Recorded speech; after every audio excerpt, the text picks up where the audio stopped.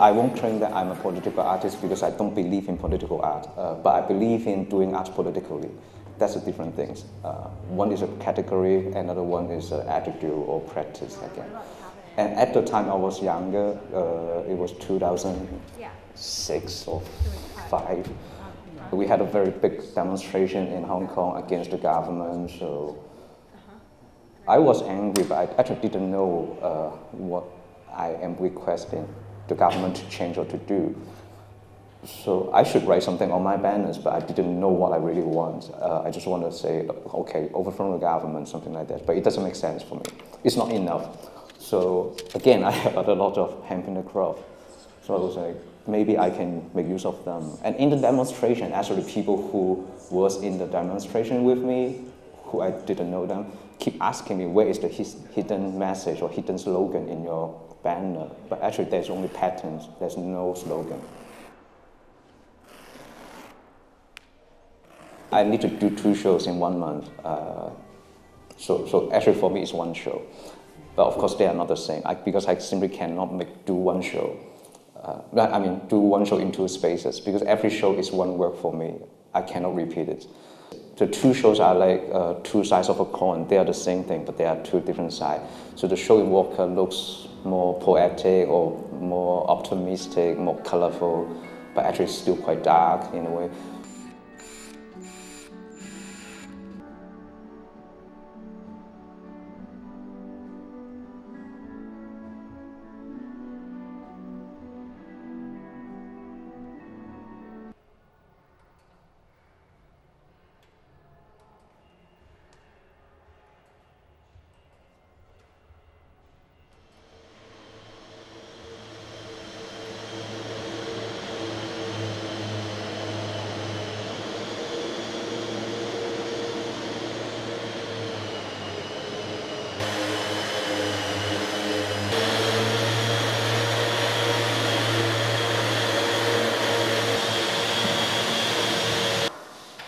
Coincidence is a very important part of my so-called practice. I would even say my practice is just a coincidence. And other thing is that even till now I would still think I'm a painter because I cannot refuse or deny that I am not a painter. I am a painter. The way I use projection, for example, I basically compose them in a way that, okay, this is a good composition, then I put the projection there, then I put something on the floor to match with the projection. And this composition, it actually based on the emotions that I want to convey or try to capture. So it's a painting, but it is also referred to, I mentioned earlier, it's about the atmosphere.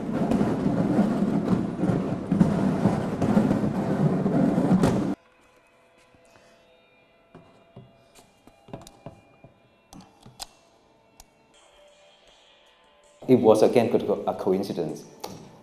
That I discovered I can use paintings and projection at the same time. I was too lazy in the exhibition space to switch on the light.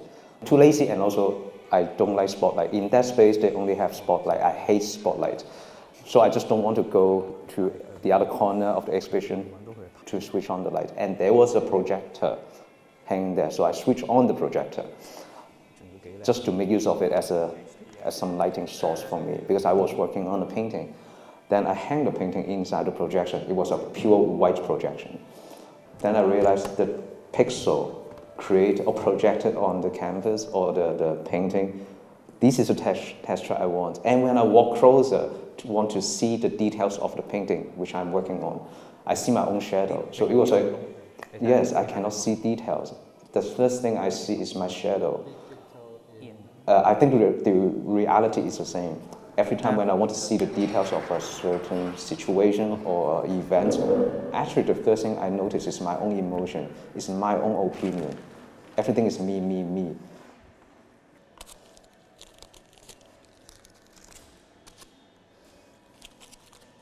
I really can tell something simply to put a chair in an exhibition space.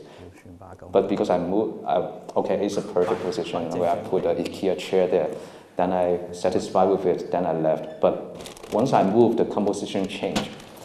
Then I asked again, okay, how can I use it again? So the show itself started to move.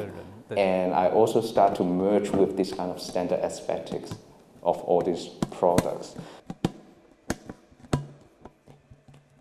I used to ship all these materials I need to the space, to the exhibition, but then I found it boring. I don't want to repeat things somehow. So now I actually just go shopping. For example, I did shopping with people from the museum here. We went to Viva, Hubo.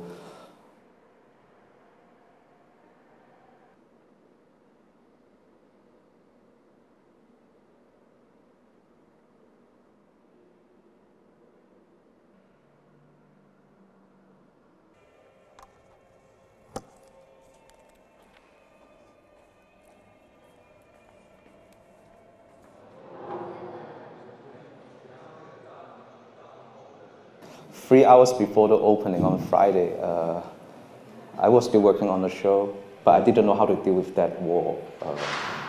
I tried to hang some paintings on there, it doesn't look good. I tried to put something in front of the wall, but it still doesn't look good. And then, so finally, I just want to put two crosses over there. And then, actually, the technicians here even gave me free hammers. It's like, you can even destroy the wall. I realized when I cannot smoke indoor, my hands start to scratch the table. Then I don't know, even tonight I don't know how to describe it. It is a very important, the most important work of mine. Maybe because, it was not about art. I just want to make a table surface. Because I realized in that moment when I'm scratching the table surface, I feel nervous, I feel happy, I feel sad at the same time. Everything has come together. If I earn enough money, then actually I can do something really meaningless. For example, scratching a table surface. This is my enjoyment in my life. It is meaningless, but I think the meaning of life sometimes is because we have the choice to choose to do something really meaningless. Then we got inspired. For example, art. Art is really meaningless sometimes.